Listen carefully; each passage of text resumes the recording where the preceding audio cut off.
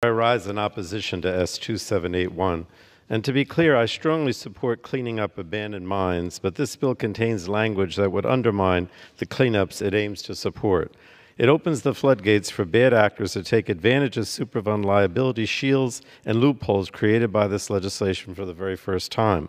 Providing broad Superfund exemptions undermines our ability to protect the communities we're elected to serve.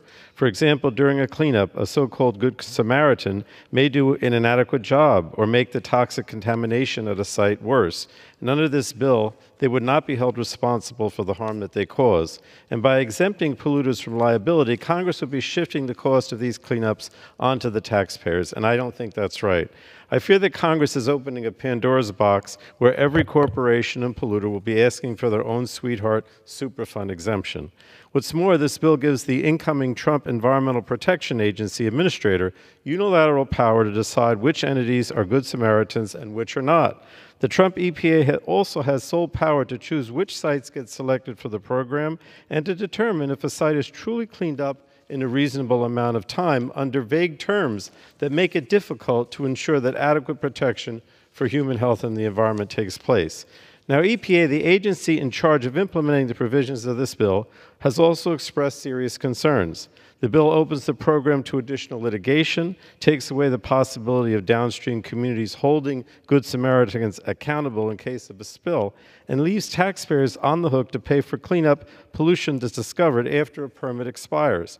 For decades, the Superfund program, Mr. Speaker, has worked to clean up toxic sites across the nation, particularly those contaminated with radioactive material and heavy metals.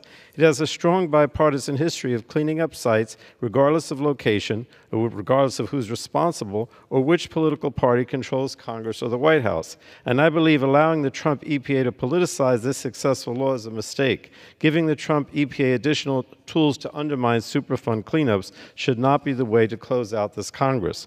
Now, I want to mention, Mr. Speaker, that I have consistently been willing to work with bill supporters to address deficiencies to recognize the critical role that Good Samaritans play in mine cleanups, while also making sure we don't create new toxic Superfund sites in the process.